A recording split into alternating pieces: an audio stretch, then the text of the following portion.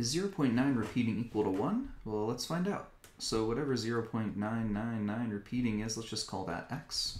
So we're going to do here now, let's multiply both sides by 10. So on the right, we'll have 10x.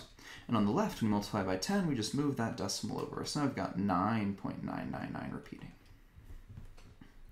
All right, so let's split this up then. So here we've got a 9 plus 0.999 repeating is equal to 10x. And this guy, this 0.9999, this is just the x that we started with, right? That's what we named it. So we've got 9 plus x equals 10x. So now let's solve for x, whatever that's equal to.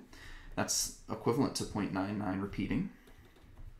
And so we'll just subtract x from both sides to get 9 equals 9x, and then we'll divide by 9 to get x equals 1. And so there you have it, our 0.999 repeating. That's the same as x, which is also the same as 1, so those two are equal.